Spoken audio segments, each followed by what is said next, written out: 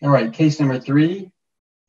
This is a 45-year-old white male chiropractor who comes in with staring spells that happen not too often, 2 or 3 times a month. Really no other relevant history. His neuro exam is normal. And here's his MRI. So on the left, you see a T1 with contrast. And on the right, you see the T2. So here you have a T2 bright lesion that does not enhance. So where's this lesion? Where, if you had to pick one location, what would you call that location?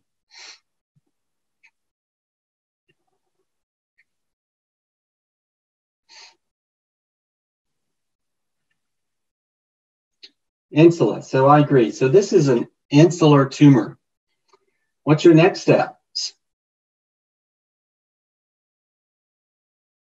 Well, before we answer that, why don't we ask for a differential? What do you think this is?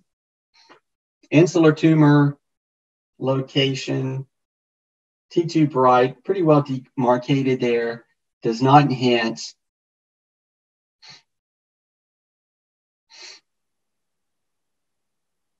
So I see a low-grade glioma, insular low-grade glioma,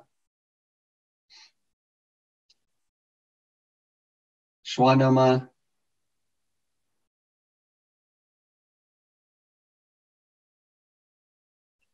So I agree that it looks like a low-grade glioma.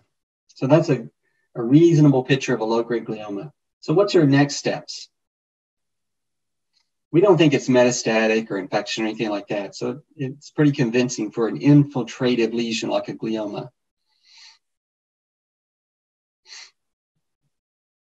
So I see a functional MRI. So this is on the right side. So you might want a functional MRI to help map probably motor pathways. So that's a good thought.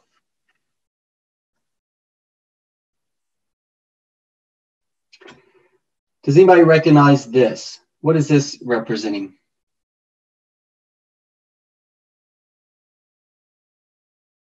So this is MR spectroscopy, and you'll see the top part of it represents tumor, and you'll notice compared to the normal contralateral side that there's a larger choline peak and a smaller NAA peak.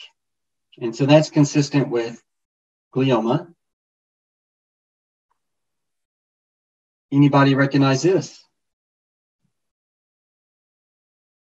So this is a MRI perfusion study. I'm sorry, MRI perfusion study. And you have to know the color scheme because it varies from site to site. But for this one, red is meant to represent higher perfusion. So most likely more aggressive type of malignancy. So this lesion has a little bit of red in it. So that's a little bit of a red flag, worrisome. So this patient got a biopsy, and this is the results of that biopsy. So they're IDH negative or wild type.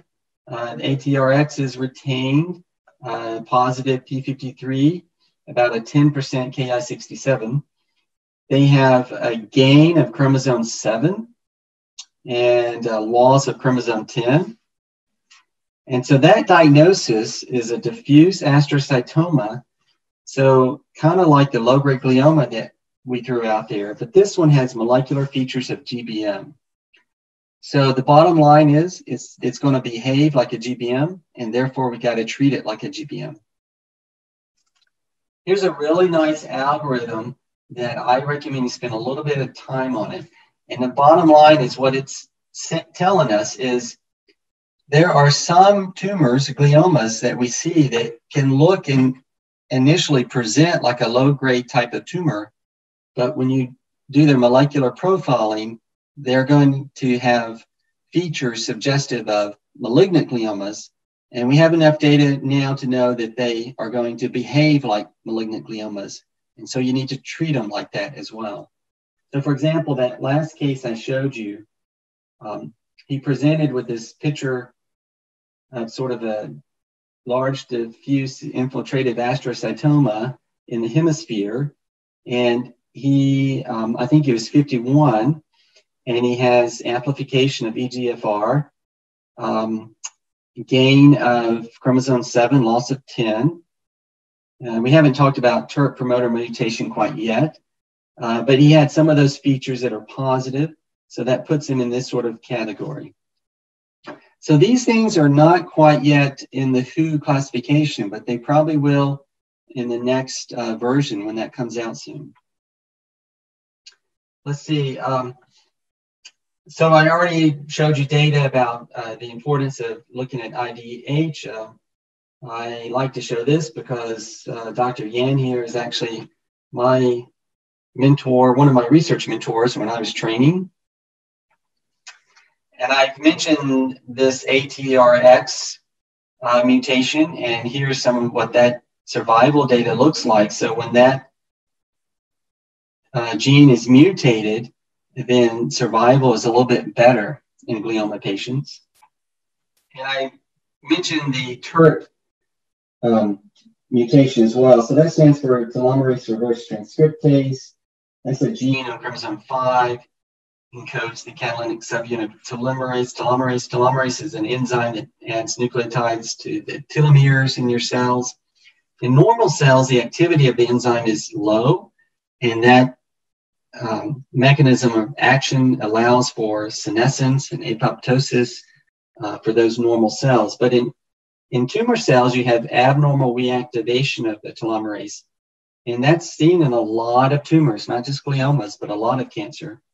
And the increase of TERT expression due to usually promoter mutations allows or contributes to this uncontrolled proliferation. So it's a major cancer driver. So those molecular changes I just sort of quickly introduced to you, I'm sure they're going to make their way into the next WHO classification system, which probably will come out very soon. So keep your eyes open for that. In the meantime, there are lots of publications called C-Impact Now. And what that is some recommendations from neuropathologists about these molecular features. And those are helping to inform us about how to analyze and treat these tumors. So keep an eye out for those manuscripts as well, because that's very important information about glioma biology. Hey everyone, Ryan Rad here from neurosurgerytraining.org. If you like that video, subscribe and donate to keep our content available for medical students across the world.